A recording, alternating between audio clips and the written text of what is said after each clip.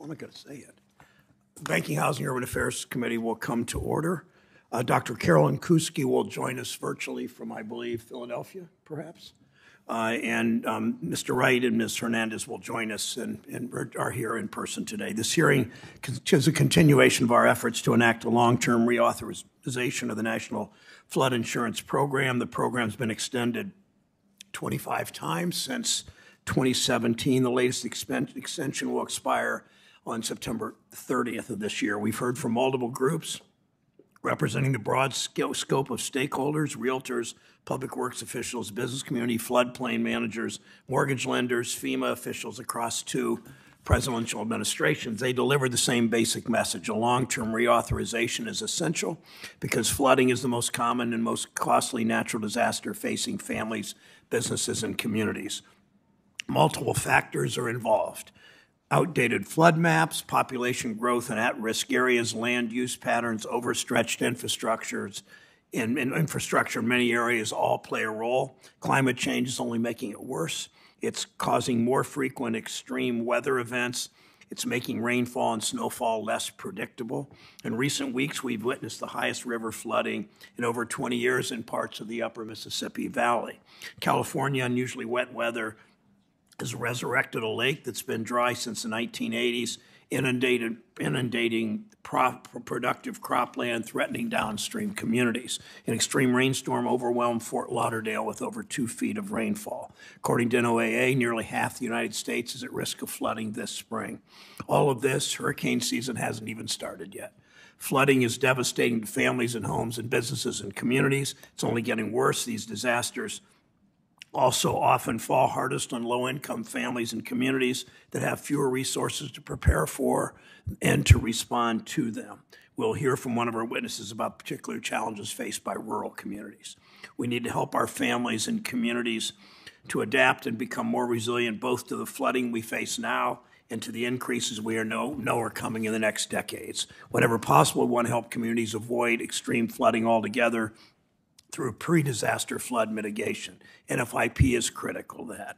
It provides $1.3 trillion in coverage to 4.7 million homes and businesses in 22,000 communities. There are a number of things that separate NFIP from the private insurance industry.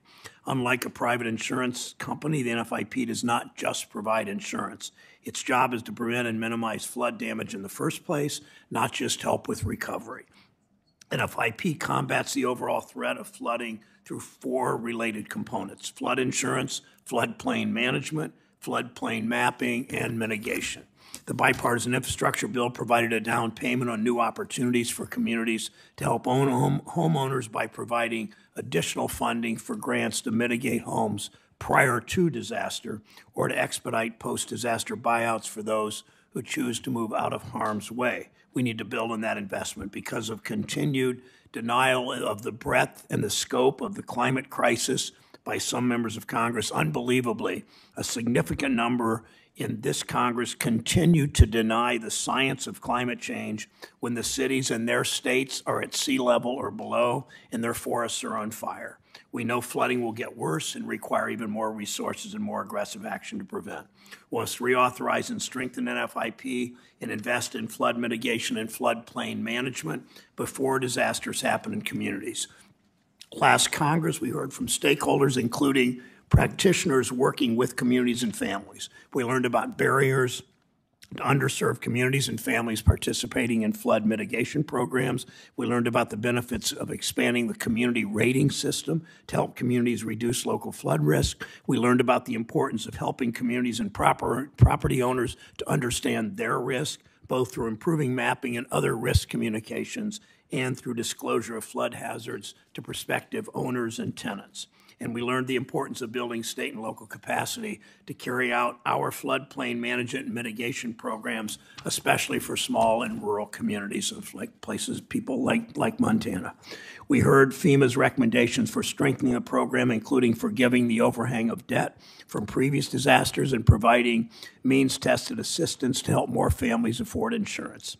I'm interested in hearing our witnesses' recommendations for ways we can strengthen NFIP so that it can serve all communities, including rural and underserved and tribal communities, and how flood resistance is part of a holistic community policy.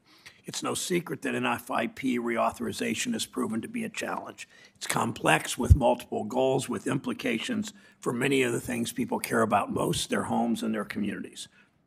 I believe, however, it's possible for us to come together to reauthorize and to improve this program. I look forward to working with Ranking Member Scott and the members of this committee to strengthen NFIP and the country's comprehensive approach to mitigating flood risk through a long-term reauthorization bill this Congress. Senator Scott. Thank you, Mr. Chairman. Thank you all for joining us. Appreciate both of the witnesses and the one here with us virtually talking about such an important conversation. I'll certainly say as a lifelong South Carolinian, I understand the real loss and impact that flooding has on our communities because I've lived through them. In 2016, after Hurricane Matthew, I remember the devastation in a small town called Nichols, South Carolina, where the devastation of the storm was hard to watch. I mean, even days after the storm was gone, the water was still above my knees as we looked for ways to help rebuild that community. Just 2 years later, Hurricane Florence came through the same town, washing away lives, homes, and businesses. 8 people were lost that year in South Carolina due to the storm. When I think about these experiences, the one word that does come to mind is the word resiliency. It's really important that our communities are resilient, and I will say without any question, the people of Nichols, South Carolina, and so many of the other hard-hit areas have proven to be resilient people. If the homes and the infrastructure built in these communities had the structural resilience to match the spiritual resilience of these residents, we wouldn't see the same kind of devastation that we do in the wake of major storms like Matthew and Florence. Before coming to Washington, I spent a few years in the insurance business, about 23 of those years in the insurance business, and more than half of that time was selling flood insurance. And I will say my experience goes back to Hurricane Hugo that devastated the Charleston area in a way that very few things ever has. And when you understand and appreciate the necessity of programs that work, you certainly do have an affinity and appreciation for the National Flood Insurance Program and its mission of helping out during some of the most challenging situations that we see. You couple that with FEMA, you understand as a community starts to rebuild the importance of having a federal program that works. My concern is that when you look at the National Flood Insurance Program, the one thing we have to say is that it hasn't worked the way that it was intended to do. If you look at the fact that in 2017 we canceled $16 billion of its debt, and yet NFIP still owes more than $20 billion to the taxpayers. That to me is a problem. And I think we can't just look through the prism of hopefully the federal government shows up when there is a need. At the same time, we have to make sure that the federal government, the programs within the government are as efficient and as effective as humanly possible to meet the broader needs of the people. One of the challenges I've often said is that trying to do some basic math here on the back of a piece of paper here, as Chairman Brown was so eloquently speaking.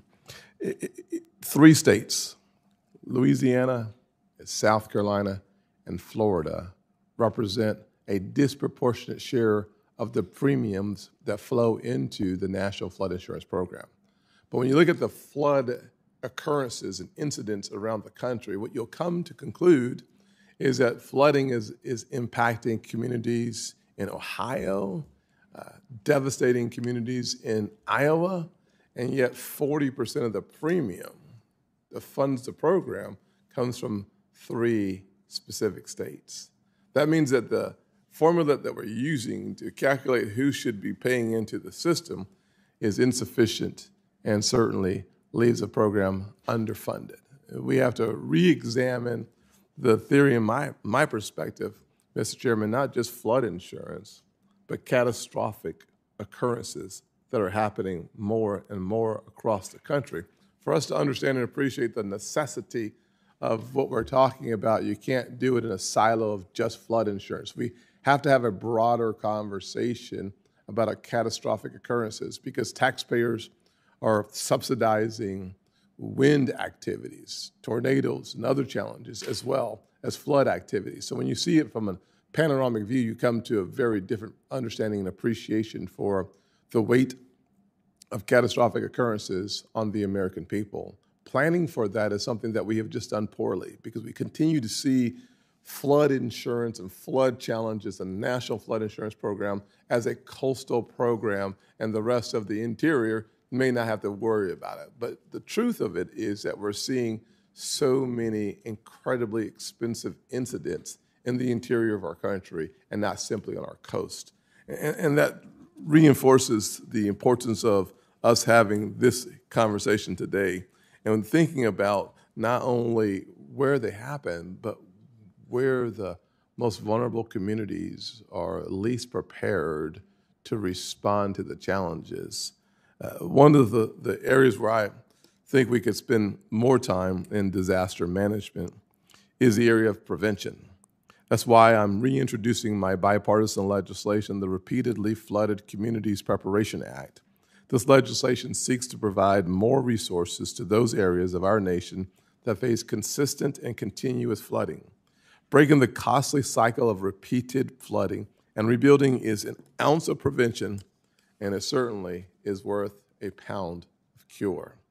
Too often, both our conversations about flooding and the federal spending meant to address its focus is focused on large cities on the coast where the costs and disasters are high. But we can't forget about the small towns and the rural communities far upriver who oftentimes have even higher risks, as I just described a few minutes ago. Most of you are aware of my work on opportunity zones, where economic development incentives are targeted to communities who need it most. Recent changes to better target federal mitigation efforts to underserved communities will have similar positive impacts. Without an actuarially sound insurance program, and that's the challenge of premium insufficiency, is it's not actuarially sound because we have not understood the risk as it is, as opposed to the way that we think it should be. This program will never be financially solid. Without better mitigation and mapping, costs for the insurance side of the program will continue to grow. That is why comprehensive reform to the NFIP is essential, and doing so is the only way to ensure that flood insurance can remain affordable, accessible, and most importantly, helpful to policyholders when they need it the most. Let me just finish on that one thought there. We look at the FEMA disaster recovery. I think the maximum amount is around $39,000 that people are able to be eligible for, whether you have flood insurance or not. We have to figure out how to make sure that Americans who need the coverage have the coverage, which I believe will reduce the burden that we're putting on the NFIP. We have to understand the risk as it is, and once again, not as we wish it was. Thank you. Thank you, Senator Scott. We're joined by stakeholders to share their ideas about ways to improve NFIP and better protect our communities. Dr. Carolyn Kuski serves as Assistant Vice President for Economics and Policy at the Environmental Defense Fund. Before joining EDF, Dr. Kuski was Director of the Wharton Risk Management Decision Processing Center at the University of Pennsylvania. Mr. Roy White leads the Insurance Institute for Business and Home Safety. Prior to joining, he served as Chief Executive of National Flood Insurance Program and testified before this committee. Welcome in person, Mr. Wright. Ms. Patricia Hernandez serves as Executive Director for Headwaters Economics, located in Bozeman, Montana. She has practical experience working with rural and undercapacity communities and tribes on flood mitigation grant projects, as well as research experience. Welcome, Ms. Hernandez, in person. We will begin with Dr. Kuski, remote from Philadelphia. Dr. Kuski. Good morning. I'd like to thank Chairman Brown, Ranking Member Scott, and the esteemed members of the committee for the invitation to speak to you today. And I'd also like to thank this committee for their attention to this topic. I'm the Associate Vice President for Economics and Policy at the Environmental Defense Fund and have been researching the NFIP for over 15 years. And that prior work informs my testimony today. I'd like to start by stressing the important role that insurance plays in recovery from disasters. Severe floods impose enormous and variable costs on households, ranging from property damage to evacuation and temporary living expenses to cleaning up debris or buying fuel and generators. The list goes on and on. Most households have insufficient liquid savings to cover these expenses outright. Disaster loans are often a first line of defense, but for lower income households, additional debt could make their financial situation more precarious, and limited repayment ability often means they're locked out of access to credit altogether. And we know that federal disaster aid is too limited or too delayed or too difficult to navigate. So with limited other options, insurance is essential for financial resilience. In ongoing research, for example, a colleague and I find that after hurricanes, households with insurance are less likely to report high financial burdens and less likely to have unmet funding needs.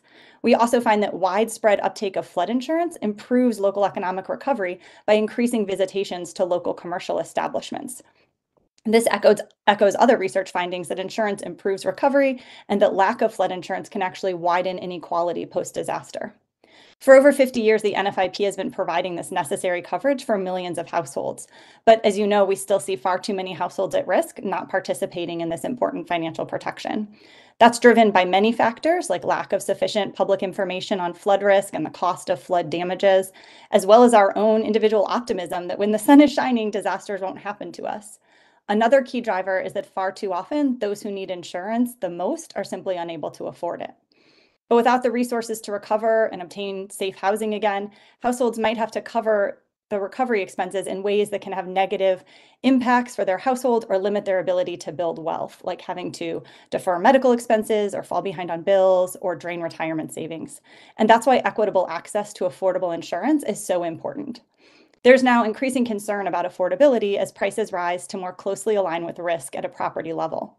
Risk Rating 2.0 made really important reforms to the way the NFIP prices policies, but it did not come with a means-tested affordability program, which would require congressional action.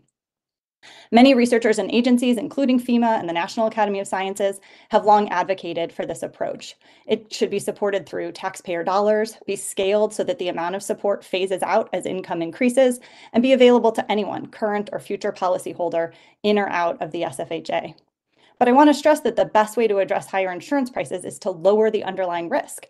When risks are lower, insurance and disaster costs are less expensive. Prior investments in risk reduction by FEMA and the NFIP have paid dividends around the country. And right now, as mentioned, there's more mitigation grant funding available than ever before. But while this new funding is substantial, it's actually still far below demand. And as the risk of climate extremes continues to grow, so will the need. In the face of this, the NFIP can keep doing more to support risk reduction. A first step is providing better information on flood risk, today's risk, and risk as the climate changes to households and communities. Before a community permits development or a family decides where to live, they should have an understanding of how the frequency of flooding might change, of the magnitude of those floods and their financial implications, of the full cost of insurance today and potential increases in the future. But right now, none of that information is easily available, creating information failures that can lead to risky decisions and information distortions in housing and mortgage markets. The NFIP can also provide greater financial support for risk reduction. This could include greater funding for post-disaster resilient rebuilding, support for community mitigation, including nature-based approaches, a renewed focus on repetitive loss properties, speeding the time it takes to secure buyouts when owners want to relocate post-flood, increasing capacity building and technical assistance to under-resourced communities, and also supporting low-cost flood mitigation options as well. Finally, I want to note that insuring disasters is difficult. Their catastrophic nature poses challenges to the private sector, and that's why we have so many public disaster insurance programs, from the NFIP to the California Earthquake Authority to state wind pools. But these public programs still have to figure out how to cover the cost of catastrophic loss years. The NFIP was never designed to do this, hence why it's now $20.5 billion in debt to the US Treasury. This is a debt that all observers agree cannot be repaid by the program, and policyholders should not be shouldering the $1 million in interest the NFIP owes daily. I'll close by noting that with a suite of reforms and a long-term reauthorization, the NFIP can be put on a sound path to providing financial resilience to households and communities, as well as reducing long-term federal disaster costs as we grapple as a nation with growing climate extremes. Thank you so much for the opportunity to speak with you today, and I look forward to your questions. Thank you, Dr. Kuski. Mr. Wright, you're recognized for 5 minutes. Good morning, Chairman Brown, Ranking Member Scott, and Senators of the community. Community resilience seems to be the raison d'etre of the disaster world. And a decade ago, community resilience was an aspiration. It was frankly more of a talking point. With recent investments funded by Congress, the United States has put significant dollars into mitigation programs across the federal government. The question is no longer whether more federal funding is needed, it's how we spend those funds most wisely. As mentioned, urban communities experiencing coastal flooding make the news quite a bit, but the flooding is national. It is regional in this kind of space. Suburban and rural communities across the nation experience that, yet many lack the expertise and the resources to address the risk or even to seek out the federal aid. We can do better for them. The built environment should be constructed to withstand what we know about the natural perils, especially when we know how to build and mitigate in ways to withstand Mother Nature's fury. The science on flood mitigation is more straightforward than it is for the other perils. You build higher and stronger, you elevate. You get out of the way of the water, you relocate, or you redirect the water, drainage and other flood infrastructure projects. While the engineering piece of this is clear, the path to bring these solutions to flood-prone homes and communities is far less clear. Mitigating before an event is always the goal, yet too many homes file repeat flood claims.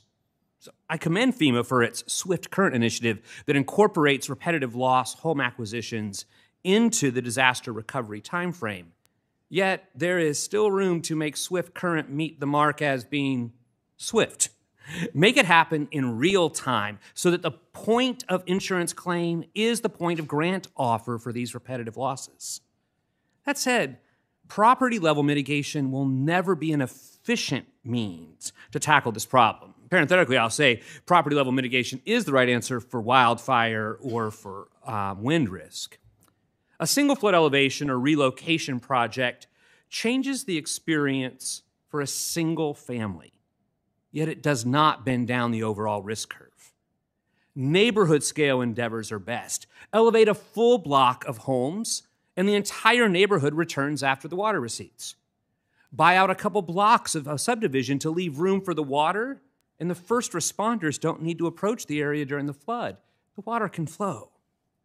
Neighborhood scale and infrastructure flood mitigation investments do more. You consider what New Orleans during and after Hurricane Ida. While too many homeowners experienced devastating and preventable losses from Ida's wind, the flood systems worked, and homes in New Orleans were spared flood damage. Final note on investing in flood resilience: using mitigation grants to reduce risk to existing structures and communities is inherently reactive. Grants help us address previously made choices, both where and how we built our homes and communities, yet we need to become more proactive in our approach to flood resilience.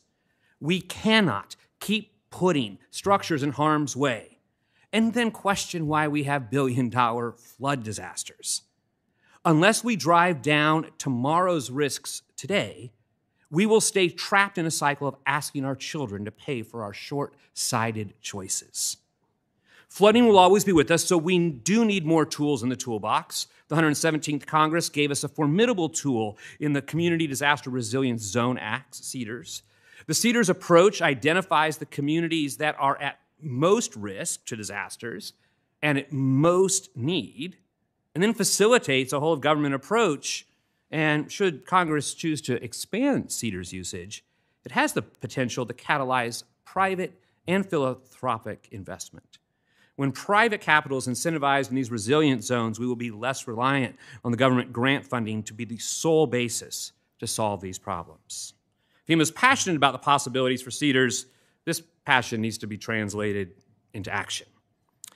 Finally, a footnote on reauthorization. I've been at this table a number of times on this topic. If the work of reauthorization was easy, Congress would have passed a simple long-term reauthorization years ago. 25 small reauthorizations over 7 years. The story is the same. Congress needs to pass a long-term reauthorization that provides the program and customers with stability. I look forward to your questions, Chairman. Thanks, Mr. Wright. Ms. Hernandez, welcome. You have 5 minutes, please. Brown. Microphone. There we go. Thank you, Chairman Brown, Ranking Member Scott, and Senator Britt. I'm the Executive Director of Headwaters Economics, an independent nonprofit based in Montana, and we work on community development primarily with government partners. I'm here today to share how mitigation efforts that start before disasters strike can reduce burdens on federal disaster programs and make communities safer and more prosperous. So at Headwaters Economics, we run free technical assistance programs that help rural communities reduce flood and wildfire risks. And we've worked with over 100 communities across the country, so we've learned a lot about local needs and what successful disaster mitigation looks like. We are seeing proof that mitigation works. It yields cost savings for taxpayers and protects properties and livelihoods.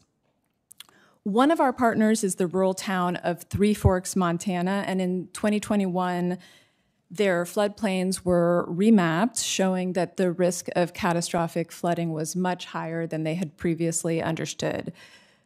So much of Three Forks was mapped as floodway, which is essentially a no-build zone.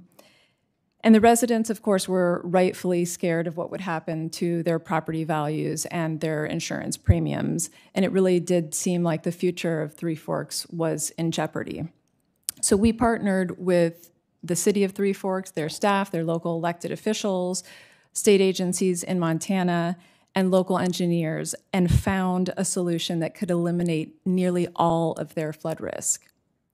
So the project creates a grass-lined channel that captures floodwaters and then directs them back into the Jefferson River, preserving the land for cattle grazing and protecting the town.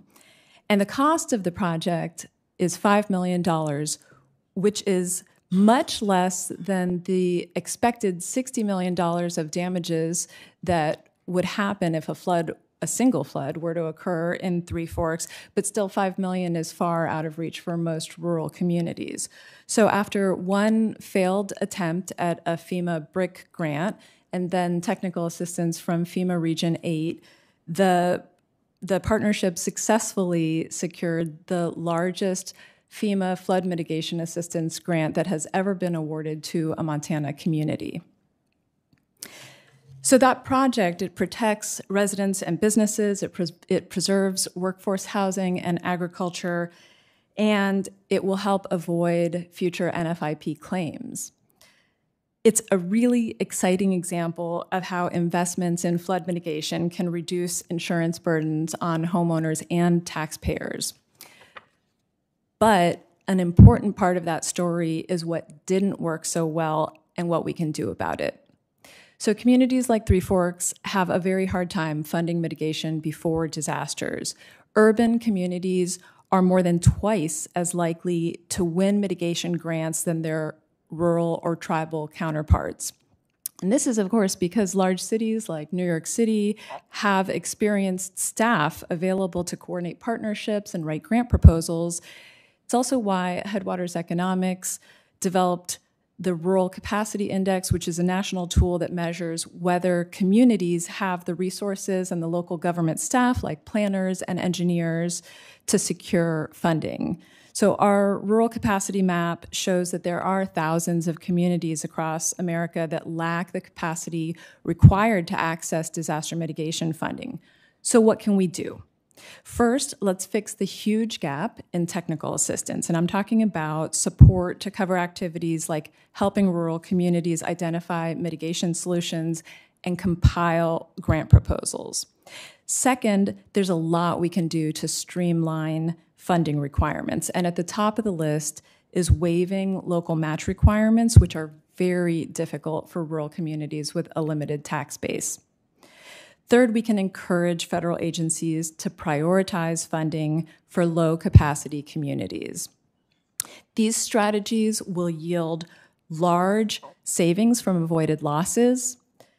They'll alleviate pressure on programs like NFIP, and they're going to allow projects that protect communities from flooding to move forward. So thank you for your time and for elevating these issues. Thank you, Mr. Hernandez. Let me start questioning with you. I was intrigued by the Three Forks Community Jefferson River story that you told. What unique challenges, if you'd expand on that, to small, rural, or under-resourced communities face with floodplain management, especially mitigation efforts? What recommendations do you have, if you could be more specific, coming out of that story at the local level for carrying out these initiatives? Yeah. So I have a great quote from you from the mayor of one of the communities where we work in Glendive, Montana. She said, all these federal agencies, this is Mayor Olson, all these federal agencies agree we have severe flood risk, but we can't afford to fix it ourselves. So this is what we hear very commonly from rural communities. They need assistance with economic solutions to address flood risk. So understanding the feasibility of mitigation options, we can help with technical assistance. Developing revenue strategies, that is something also that communities need help with, even if they're not pursuing grants. If they are pursuing grants, they have local match requirements. If they aren't, they need to locally fund flood mitigation. So again, technical assistance is key, but beyond that, I think we can do a lot to invest in partnerships. Our approach at Headwaters Economics is partnerships between communities, rural and urban partnerships, but also across levels of government. So when the local communities have a problem or want to advance a project, they know who to call at their state, at FEMA, et cetera. Thank you. David Marstead, Assistant Administrator of FEMA, testified last week in the House that debt interest payments in 2023 were about $1.5 million a day, $600 million. That's not touching, of course, the principal of $20+ billion. You've previously testified the debt is unlikely to be repaid. Do you agree with FEMA that the program's debt must be forgiven? Thank you, Chairman. I've had the opportunity to testify on behalf of both Republican and Democratic administrations on this topic. What I can tell you is that the debt that exists, the principal cannot be met. I also, 5 years removed from my time at FEMA, understand that you got to find a politically feasible pathway forward. The real issue is the interest. And today, that is, when I was leading the program, $250 million a year in interest servicing. That's gone up to about $500. It's going to keep going. Inside of the next 18 to 24 months, there's likely to be a point by where the average interest rate is 5 or 6%. When I was there, it was 1.5%. It could mean that 33 cents out of every dollar is going to be going to this. So I think Congress needs to find a way to address the interest piece of this. How you want to deal with the budgetary pieces of what is forgiven or not, you got to find a politically viable solution. What they can't afford to do is to pay the interest. I guess that's a yes, that the program's debt must be forgiven. Is there any other route to go there? I understand the political difficulty of that, which you cite, but... So I know there have been conversations that I was a part of that says they would set aside and reassign the debt. Frankly, you just can't make it go away. You can reassign it back to Treasury. You could direct that Treasury self-fund the interest side of the equation. I just got into a point that says at the other side, they can't make those payments. I'm with you on that. It likely is going to require a creative Washington-type solution to get to the finish line. Yeah, well, a Washington-type solution might be put it aside and ignore it, but that's not really a solution, and you know that from your... 7 years into this. Dr. Kuski in Philadelphia, lots of talk about the free market and the free market taking care of this, and I guess that means the free market would take care of flood maps and mitigation and insurance and cleanup and all the things that Ms. Hernandez mentioned, and that doesn't even seem in the realm of possibility in those who argue for free markets for everything. Let me ask you this, Dr. Kuski. Do you see the private industry taking most of the risk from the NFIP?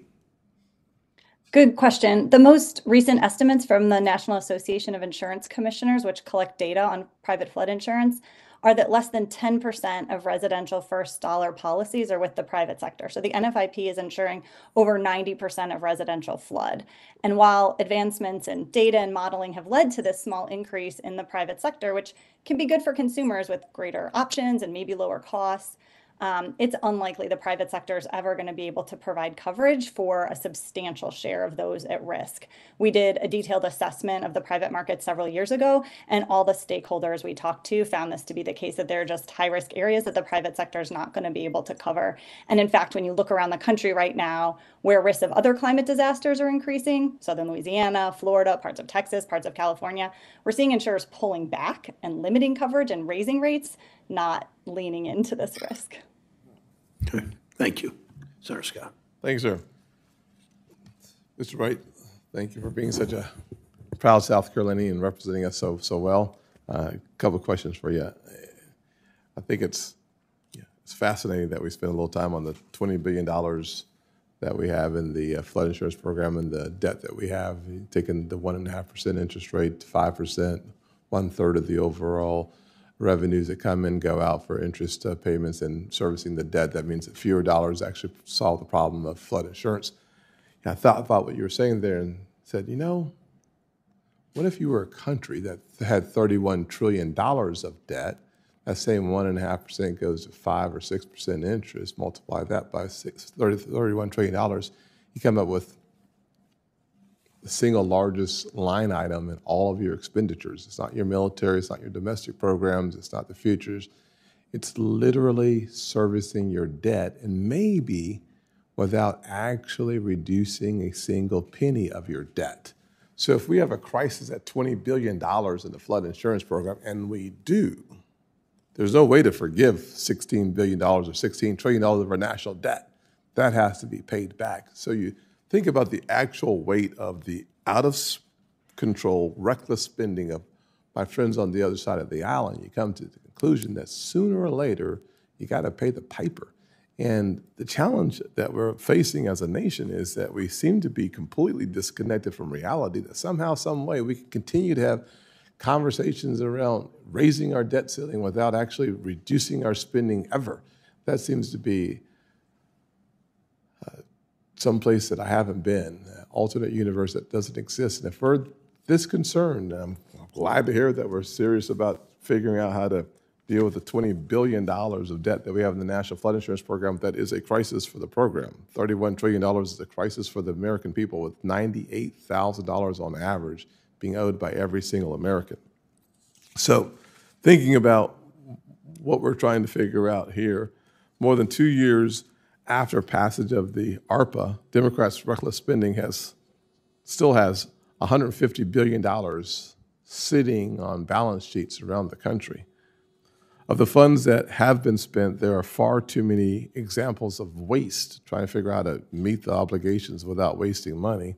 Billions of federal dollars spent on golf course irrigation, bids to host the World Cup, and other activities that are almost certainly not addressing the needs of vulnerable people. Additionally, programs specifically designed to mitigate flood saw substantial funding increases. FEMA's Building Resilient Infrastructure Communities, BRIC, or the FMA, the Flood Mitigation Assistance Program, or the STORM, as you know, all the acronyms, the alphabet soup here, and numerous other programs at the Army Corps of Engineers and other agencies saw billions of new funding. My simple point is that sometimes excessive spending on programs doesn't always solve the problem. That leads to my question. Is now the time for more spending, and is now the time that we should ensure all this funding is spent in smart, targeted ways to mitigate risk? Thank you, Senator. I think where we currently sit today, the allocations that have been made are sufficient to address the near-term pieces of this risk.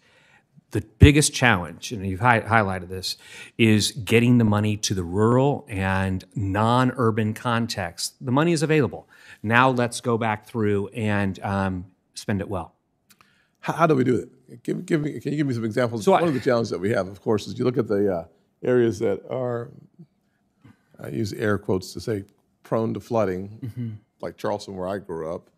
But you see so many of the challenges and the incidents in areas that have zero flood insurance. We had the other witness talk about the 90% of flooding will be paid for by the NFIP and not by private insurance. Well, the mapping that we're talking about, not only we're looking at the next iteration of the mapping, we need to rethink the definition of mapping to include the interior of this nation that continues to have flooding, and we haven't done that. So expanding flood insurance, I think, is a good idea, but how do we get to the question on the table? Yeah, I think, Mr. Scott, I think, as I mentioned, that community disaster resilience zones legislation that Congress passed last year is really pivotal. It says go identify 100 places across the country where the need is great and the natural natural perils are going to collide, and make sure that they get the help they need and they get the priority that they need. I think that's a place where the funding and the authorities that Congress has already put in place need to be used by FEMA and the National Flood Insurance Program, so that, yes, we're helping Charleston, but we're also helping Georgetown, and we're helping Columbus, Ohio, and we're addressing the needs in Montgomery, Alabama. All of those need to be addressed, and I think the tools are there if the agency will choose to act. Thank you, sir. Thank you. Senator Menendez, New Jersey, is recognized. Thank you, Mr. Chairman. Let me first start off by thanking you and the ranking member for holding this hearing. I hope it marks the start of an effort by the committee to provide a long-term reauthorization and reform of the National Flood Insurance Program. And I certainly look forward to working with the chairman and the ranking member. Among other things, our NFIP REACT is, I think, a good bipartisan piece of legislation to try to achieve that. Now, despite flooding being the most frequent and costly natural disaster, just 4% of Americans have a flood insurance policy. FEMA has long struggled to keep premiums affordable, and it appears that the NFIP's new rating methodology, Risk Rating 2.0, has only made flood insurance more out of the reach for working and middle-class families. In Paterson, New Jersey, where the median household income is $50,000 a year, 180 homeowners will see their premiums increase from an average of $1,500 a year to an average of $4,000 a year. In Keansburg, New Jersey, where the median household income is $76,000, 1,000 policyholders will go from an average of $1,300 to $3,500, and the list goes on and on. But insured or not, flooding is going to happen. And when it does, the federal government will be in the unfortunate position of providing less beneficial, more expensive disaster relief aid. So, Ms. Kuski, you have stated previously that flood insurance should be available to any household in need. Shouldn't Congress create an affordability program to help families cover the cost of flood insurance? Yes, thank you for this question. I agree that this is a really important policy priority for the program right now.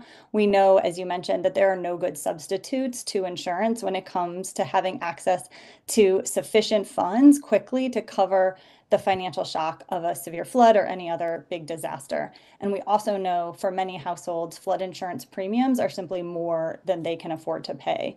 But without that financial safety net, these types of extreme disasters can create downward financial spirals for households where they might default on loans or accumulate debt or exhaust their savings. And so a means-tested affordability program would make sure that everyone had the financial protection that insurance provides, which improves not only their recovery, but also provides positive spillover benefits to the community as people are able to get back on their feet faster. Thank you. Thank you. And after all, insurance is about spreading the risk. The broader the pool of those participating, the less likely that the premiums will be prohibitive. The smaller the pool, then the prices go up. So we should be wanting to and trying to make the pool as big as possible.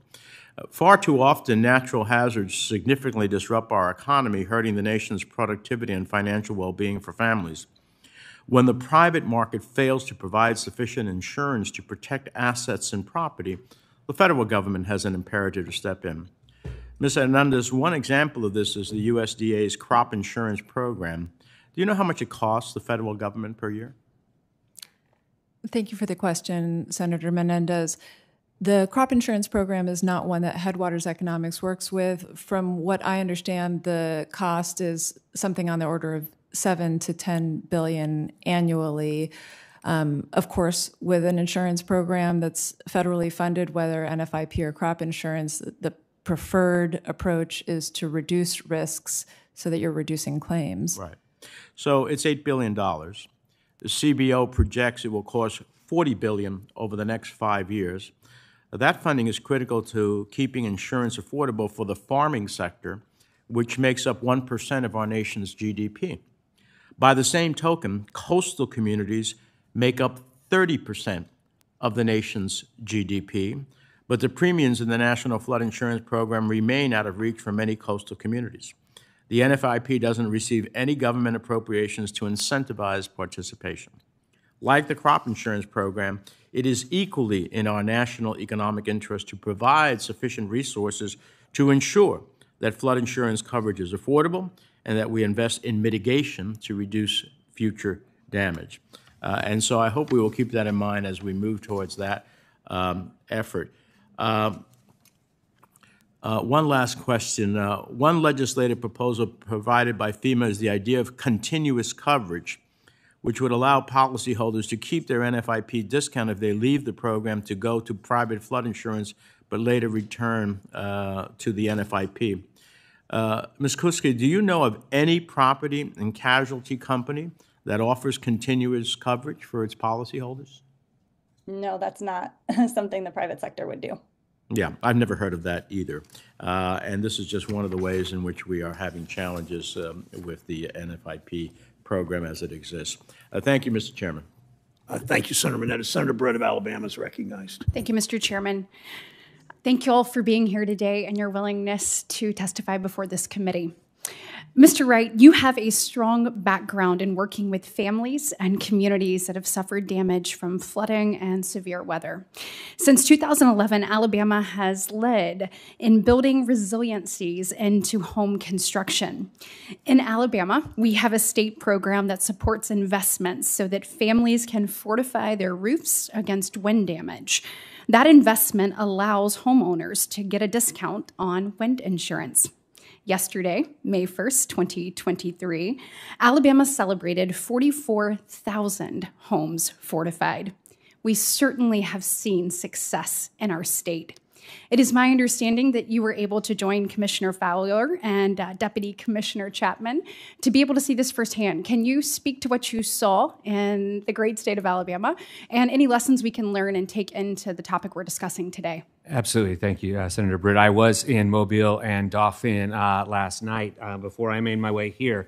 And what is striking about what has played out here is the lessons learned from Hurricane Ivan and others and the destruction that played out said that those coastal communities knew they needed to do something. What Alabama did uniquely is find a way to make sure everyone knows what the risk is, to put incentives in place on the insurance place, to put building codes in place, and to put a grant program. The grant program in Alabama is fully funded by Alabama. They do not use federal dollars in that space. But when Hurricane Sally came and approached and hit that direct line straight on, what we were able to see is that they withstood the wind.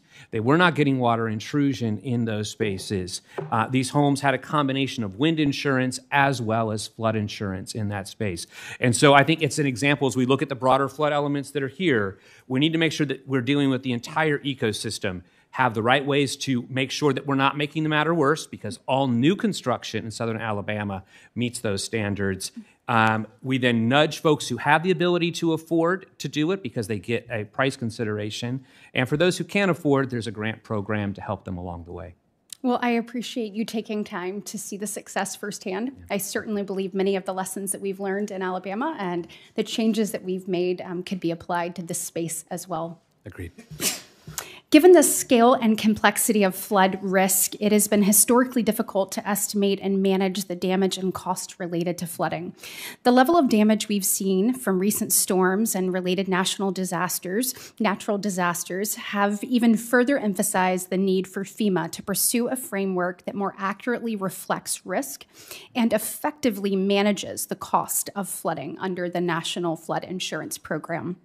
This not only includes managing cost following a natural disaster, but also by promoting sound mitigation efforts in communities ahead of these events. What steps has FEMA taken, Mr. Wright, to help strengthen flood mitigation efforts in communities across our country and protect homeowners and lower the national flood risk? Yeah, so I appreciate the elements that are there. So FEMA does a tremendous amount of work related to helping people understand the risk. The maps get criticized quite a bit, but I will tell you there is no other country on the planet that provides parcel-level risk analysis for a natural hazard like flood. It's the only place where it goes. And so we use that so that we can keep ourselves from repeating the problems and move the other side. And then address those that are not yet there. There's been talk here about Risk Rating 2.0, and while I'm 5 years removed from making those decisions, I did launch that program because there were up to 25% of the policyholders who were paying too much. They needed to have their price reduced, and others that had more risk. And so we've got to couple this place by which we do have insurance that is actuarially sound, that customers can count on, that we make investments at a neighborhood scale to reduce that risk and make sure that we don't make the problem worse. Well, in your opinion, what more could FEMA be doing? So FEMA could be making, so I think that FEMA needs to accelerate the actions that they have in place. Okay. Right, so I mentioned Cedars. It's in place. I think they're talking about it more than doing. They put Swift Current in place. I know that staff on both sides of the aisle worked very closely with that over the last 7 or 8 years. It's the right thought. It's lagging. It's lagging. So the effectiveness is not there yet. Correct. Okay, thank you. My time has expired, but really appreciate you all being here today. Thanks, Senator Britt. Senator Cortez Masto of Nevada is recognized. Thank you, Mr. Chairman. Thank you to the panelists who are joining us today. This year, Nevada and other western states have seen record-breaking amounts of precipitation, with the snowpack levels at 144% higher than average. In fact, the Sierra Nevada snowpack is currently the largest snowpack in the world, and President Biden declared a major disaster in Nevada. He ordered federal funds to be available to eligible local governments in the counties of Douglas, Eureka, Lincoln, Lyon, Mineral, and Story. These funds will repair or replace facilities damaged by the severe winter storms, flooding that comes from it, landslides, and mudslides. Mrs. Hernandez, let me ask you, the Nevada Department of Insurance earlier this year urged Nevadans to get flood insurance. Many lifelong Nevadans have never needed a policy, but now will need it due to the climate change. Thousands of homes in Nevada will be at risk of flooding over the coming years. How do we incent and educate homeowners in places not historically associated with flooding to get a policy? And I guess my question to you is, what has worked in Montana? Right. Well, first of all, thank you so much for that question. And it has themes that have come up in terms of letting folks know that there is risk. And we are also seeing floods from snowpack in other parts of the country, including Montana. The issues are, as Senator Scott mentioned, that there's places in the country that are flooding that it wasn't historically a problem. So we can definitely support FEMA in expanding and accelerating maps and education so that there is an accurate accounting of where the risk is. That would also help get folks enrolled in NFIP. The issue with that is if we are going to have education that allows people to know that there is flood risk, it has to be paired with resources to do something about it. And that is the primary what's being communicated to us on the ground when we work with community partners is, okay, we're getting our FEMA floodplain updated or mapped for the first time, but it's not coming with any resources so that we can actually address the flood risk. And so I think that a pairing of those resources is really important, and it's going to help with the solvency of the program. Thank you. Let me touch on something, because I agree with you. The resources are necessary here, and that's part of the challenge. In President Biden's emergency declaration for Nevada, it notably left out one of our affected counties, which is Churchill County. The county didn't trigger a federal assistance in part because they put preventative measures in themselves, right? They paid for it themselves, they put preventative measures in, and it is unlikely they will get reimbursed for those preventative measures. So how can federal funds do a better job of encouraging prevention? I mean, isn't that what we really want on the front end, is to have them anticipate, we see the snowpack, we see what's going to happen, let's make sure the flood's not as bad as potentially could be, we're going to put preventative measures, but then the burden's all on them. How do we address that? Yes. Thank you again for the question and the opportunity to respond. I couldn't agree with you more. I think that there has been a pattern in this country of making mitigation funds available only following disasters. That is not the best use of taxpayer dollars, and we are seeing increasing risk in new places. And so absolutely, we should be encouraging the federal agencies to offer mitigation resources prior to disasters, not only following disaster declarations, which not all communities manage to get. Right. Any other panelist members' comments? If I Yes, could, please. Senator, I do think that you hit a very pivotal thing that I think as we look at natural disasters and FEMA's work over the next decade, given these growing costs, some fundamental changes need to be made so that when communities are making the investments, they are still meeting the partnership on the other side. At some point, there's almost this unfortunate do loop that says, if I avoid acting, then the federal government will come pay the full bill for me. If I take action, then I don't get help. And we need to fix that, because that answer might have worked when the Stafford Act was put in place in the 80s. It's not the right answer today. Yeah, thank you. No, I appreciate that. Thank you so much. Thank you, Senator Vance of Ohio is recognized. Great, thank you, Mr. Chair, and thanks to the two witnesses for being here with us this morning. So I want to ask a question just about geospatial analysis and how it determines what goes in the flood zones and what stays out of the flood zones. So most people assume that FEMA has been effective in determining low-lying areas in 100-year flood zones, but geospatial specialists seem to agree almost half of the structures in our country apparently should be considered flood zones, or those that should be considered flood zones are not, and that obviously leaves out a huge number of American homes. Now, why is that? Well, NFIP recently changed to using geospatial technology to assess premium rates, but they currently still use horizontal maps to identify flood areas. Now, if the NFIP were to use the geospatial technology to replace their old maps with geospatially determined vertical-oriented flood maps, they could more accurately identify buildings with severe flood risk. So just one example, as I understand it, in the wake of Hurricane Ian, which hit Lee County in southwestern Florida particularly hard, my understanding is that only 25% of the homes had federal flood insurance, and that if geospatially based maps had been used, in fact, a much larger share of the homes in Lee County would have been covered.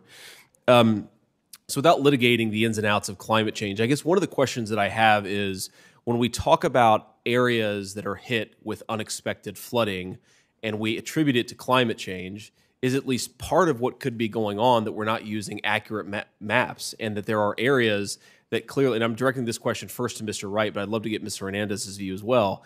Are we actually not accurately identifying which homes are most susceptible to floods, and consequently, are we basically just ignoring a large area that has a high risk and instead attributing it to climate change, when in reality we're just not accurately determining where the flood risk is actually exists in this country?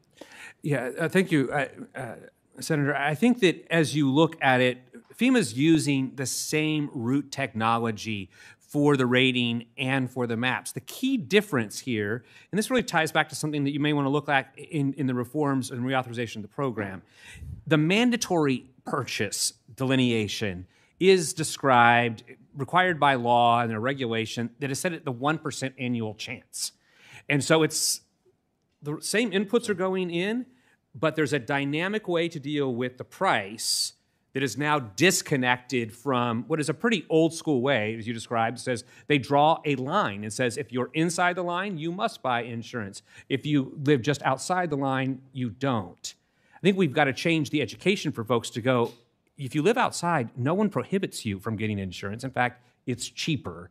And so I think there's a change that has to happen in that space about where that limit and delineation, how people understand it. Interesting. Okay, Mr. Hernandez, I'd love to get your views too. Okay, so thank you, Senator, for the question. I certainly can't speak to the engineering and modeling behind the flood mapping. What I can say is, from the community experience, I've been on the ground in communities that are having their floodplain maps updated, and it is scary and a jarring experience, because it is actually working in creating the incentive to mitigate the risk. There's new technology. Often what we're finding is that the flood risk is much higher than was previously understood. And whereas that is a very difficult an experience for a community to go through, it is definitely working in creating an incentive for mitigation. Then we have to help communities so that they know what to do about it. Yeah, can I just follow up, Mr. Wright, on something you said? You mentioned sort of the mandatory insurance within the line, the non-mandatory insurance outside the line. I mean, just in your experience, does that have a psychological effect on homeowners? I mean, if they're right outside the line and it's not mandatory, do they say, well, we're not in the floodplain zone, so we're fine? For the most part. Interesting. I do think that there are places, we watched this in Hurricane Harvey, where something like a third of the claims that were paid were outside the line, but they were people in low-lying flat areas and they knew they were at risk, and so they did lean in and buy that insurance. I think for many of us, if we're told you don't have to spend money, you're less likely to spend it. Yeah, got it. And my understanding is in terms of what falls in that 1% mandatory mapping, that is they're using the old horizontal technology, not geospatial technology. Is that right, or do I have that wrong? I would say it's a bit more intricate than that. They are still using geospatial technologies. What you're seeing there is that difference that, generally speaking, there is a dynamic parcel by parcel way is how we do mapping across the country, and FEMA is still using a bright line. You're referring to as the horizontal side, but is that equivalent side in that world. Got it. Okay. Thank you both. Senator Warren. Thank you, Acting Chairman. Over the last 25 years, 99% of U.S. counties experienced at least one flooding event. In other words, flooding events are nearly universal. But people of color get hit harder due to aging infrastructure, structurally unsound homes, and federal policies like redlining that segregated communities of color and kept them closer to floodplains. Yet low-income neighborhoods and communities of color receive limited investments in flood protection. Reports show that FEMA disproportionately invests in protecting homes in white and wealthy communities from floods, reducing insurance costs and boosting property values for those homeowners. Last year, FEMA Associate Administrator for Resilience, David Marstad, said that FEMA does not track the race or ethnicity of people who receive aid, saying, and I quote him here, "Because we don't collect it, we don't discriminate against individuals," end quote. But just because there's not intentional discrimination does not mean that aid is distributed equitably. Ms. Hernandez, you are an expert on community development, data, and equity. Can you just describe how the failure to collect key demographic data can exacerbate inequity in FEMA programs? Thank you, Senator Warren, for the question. So, yes, absolutely. Without accurate data, it is very hard to reach people with services and to direct those services to the people that need them most. So I couldn't agree more. I had a colleague yesterday just looking at some numbers for who lives in the highest flood risk places in this country, and she was just telling me that there is a much higher share of people in poverty, families in poverty. There is a higher share of people that are older than 65 living in the most high-risk places in this country, and a higher share of people who self-identify as people of color and Hispanic. So certainly there are a lot of folks counting on both disaster mitigation and response services in the high flood risk areas. And so absolutely, data is needed. I would say that is true for FEMA and also for local governments and community leaders who are trying to make their case and advocate for resources. Okay, all right. So we start out structurally that there are more people of color, there are more poor people in areas that are prone to flood, but we can't track what's happening if we don't collect the data. Is that a fair sentence about it? Okay. Yes. So a year and a half ago, FEMA introduced Risk Rating 2.0, which is a new risk rating methodology for the National Flood Insurance Program. And the update included more variables, data sets, models on how the flood insurance program decides how much insurance for each individual house should cost, all with the aim of delivering more equitable pricing for policyholders. And I hope that FEMA delivers on these important goals. But we also need more far-reaching reforms. And that is why last year, Congressman Benny Thompson and I introduced the FEMA Equity Act to ensure greater equity in disaster assistance programs, including by improving data collection to measure disparate outcomes and participation barriers, and requiring equity criteria be applied to policies and programs. Now, Ms. Fernandez, from your experience, would the provisions in our bill have helped make FEMA programs like the National Flood Insurance Program more equitable so they reach all communities that are in need of disaster assistance? Thank you, Senator, for the question. So I'm not prepared to speak to any specific legislation, but provisions like those are absolutely helpful for encouraging and supporting FEMA in reaching the people who are most impacted by disasters and for advancing mitigation as well. You know, for too long, frontline communities have been disproportionately impacted by the devastating effects of natural disasters. We need to work to address that injustice and to ensure that federal programs are actually fixing the disparity, not making it worse by forcing people to pay more than their fair share or by limiting relief to the people who need it most. The Biden administration has made important reforms to address inequities in federal disaster management programs, but there is more to be done both to codify and to build on these changes. And I will continue to fight for that. Thank you. Thank you, Madam Chair. Senator Kennedy. Thank you, Madam Chair. Mr. Wright and Ms. Hernandez, thank you both for being here. Mr. Wright, do you own a home?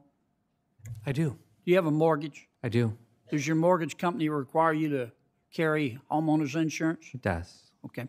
Suppose your homeowner's insurer came to you and said, look, Mr. Wright, I can't tell you why, but I'm going to start raising your premium 18% a year because we hired this group called Milliman, and they've come up with this magical algorithm that can take a look at your home, not your neighbor's home, but your home, and predict over the next 30 years your risk every single year of whether you're going to have a fire.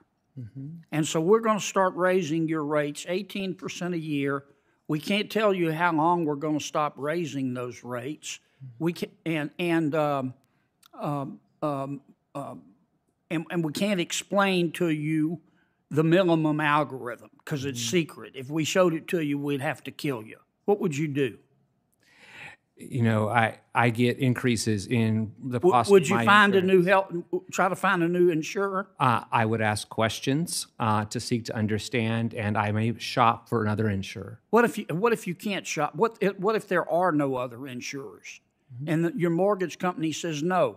You've got to take this insurance.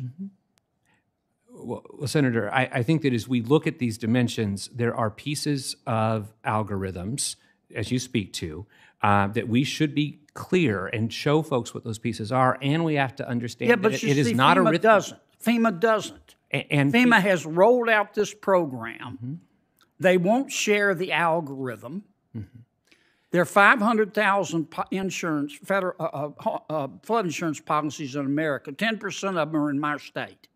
My people don't have $1 million mansions on the Gulf. These are working people. And their mortgage company requires them to carry flood insurance. Is the only way to get it.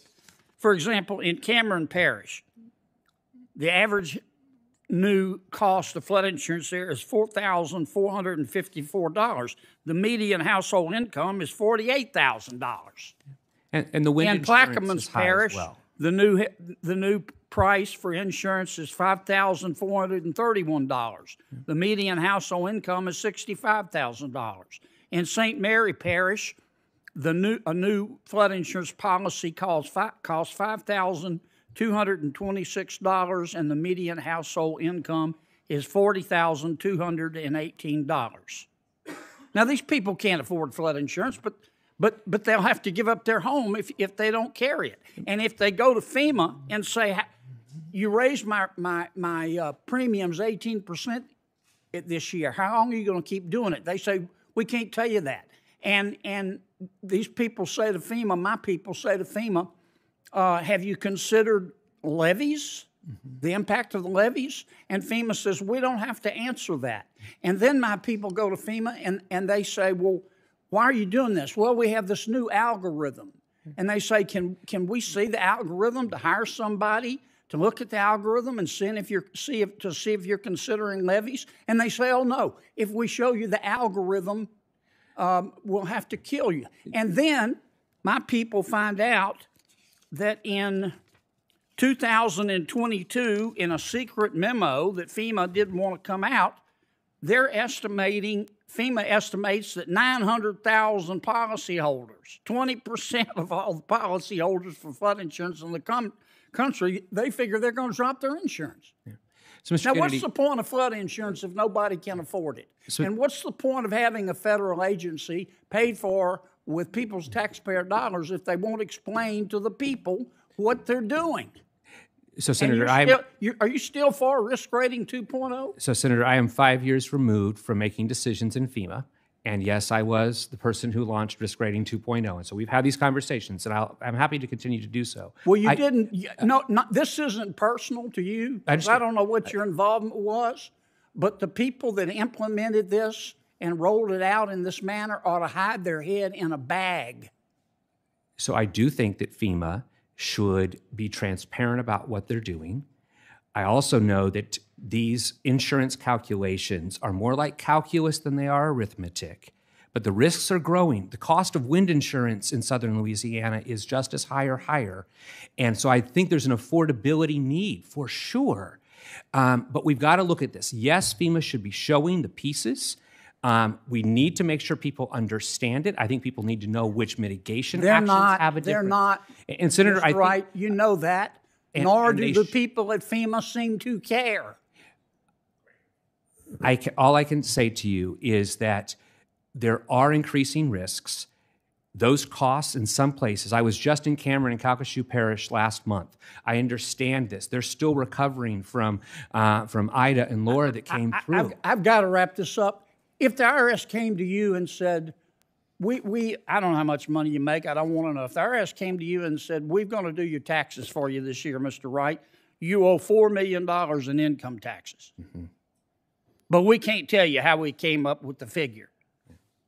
You think that'd be fair? That would not be a fair action by the IRS. No, I wouldn't, would it? Thank you, Senator Kennedy. Senator Scott has a question, and then I will do a question. I think Senator Fetterman's on the way. Thanks, Senator Kennedy, for your thoughtful approach on getting questions answered. That would not be fair. Thank you. To flood mitigation and repetitive losses. My understanding is, according to FEMA, and Mr. Wright, this question's for you, and happy for you to weigh in as Ms. Hernandez as well, but 1% of the losses account for about 30% of the payouts. Said in numbers, it's about $12.5 billion of damages, averaging roughly $84,000 per property, is a property that has experienced a loss after a loss after a loss after a loss, and sometimes a fifth loss. My legislation takes steps toward ending this cycle of flooding and rebuilding and flooding and rebuilding and flooding and rebuilding, followed by flooding and rebuilding. It requires local communities to think about better ways to mitigate the risk at these properties. Addressing flood risk isn't simply about the property. When you have that many consistent floods, you typically have a significant loss of lives. Thoughts quickly since Senator Fetterman is here. Yes, thank you. And I think that this issue related to repetitive losses is a very unique one because FEMA on the National Flood Insurance is ostensibly the insurer of last resort for flood. Under the current statute, they have no choice but to offer flood insurance to anyone who seeks it. As I said in my testimony, we need to address the mitigation from two angles. One of them at the neighborhood scale. We've got to address that thing more broadly. The kind of projects that we talked about in Three Forks are case in point. Give the water a place to go. And I would go further, because in the private market side of the equation, by the time you have filed that many claims, they tell you you can't have that insurance at that price any longer. And we began to call these the extreme repetitive losses when I was there. And I think you've got to find a way to, yes, lean on the community, because I think your bill is proposed, outlines, you got to do planning for this. But these most egregious ones that make the front page of the newspaper Yes. are often going to be structures that someone needs to walk in and says, insure it yourself. Stop making someone else pay this bill. Thank you. Thanks, Sir Scott. Senator Fetterman of Pennsylvania is recognized. Thank you, Mr. Chairman. Pennsylvanians have seen firsthand the awful impact on flooding on their homes and lives.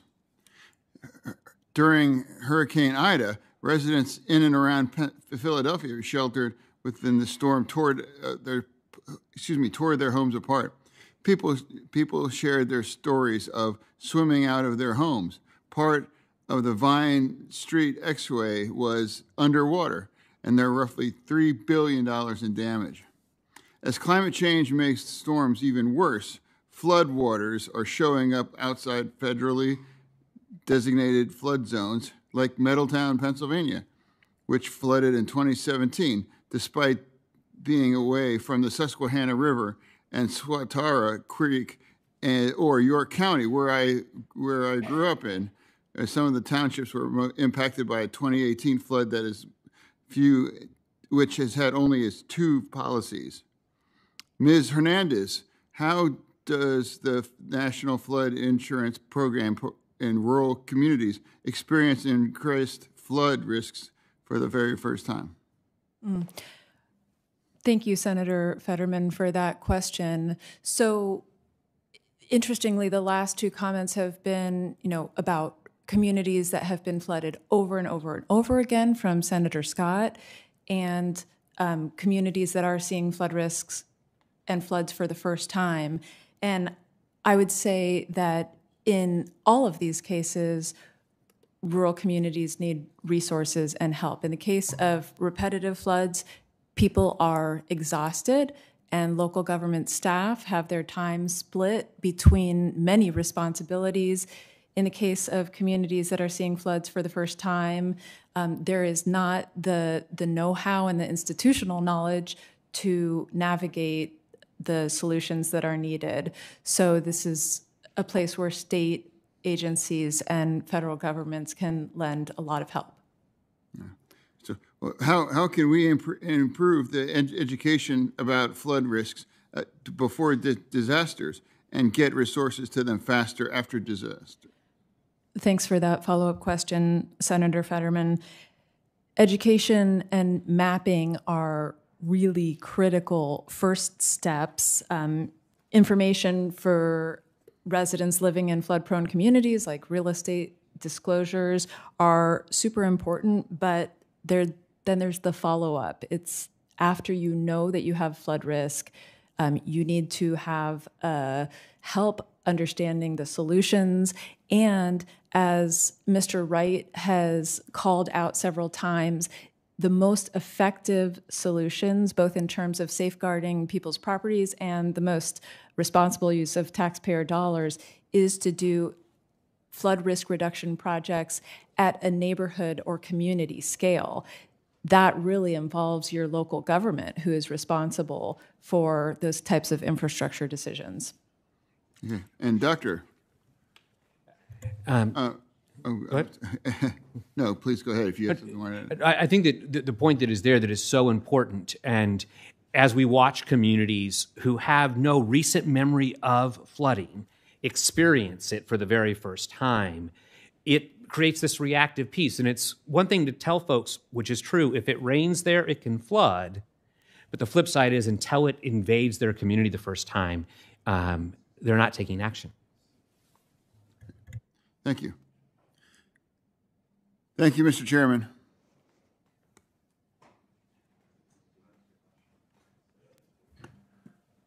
Thank you, Senator Fetterman. Thank you all. Let me do one last question. And Dr. Kuski, to you in Philadelphia, with the difference in the speed and extent of recovery, largely based on a family having insurance, how important is it to create an NFIP affordability program so that coverage is expanded? Yes, as we've discussed, I think this is really necessary. Research shows how difficult people's recovery can be without the financial protection of insurance. And so expanding access to insurance for those who can't afford it provides this protection for them, but it's also a necessary condition for other aspects of recovery. We see spillover positive benefits into emotional well-being, physical and mental health, educational attainment, the stability of families, which are all tied to being able to access the resources needed to make repairs and improvements and get your life back together. So something to help folks with the cost of disaster insurance would have these wider impacts on well-being as well. Thank you. Thanks to the three witnesses for joining us. Thanks to colleagues who were here and asked questions.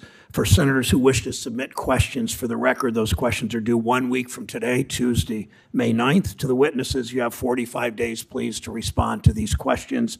Thank you again. With that, this hearing is adjourned.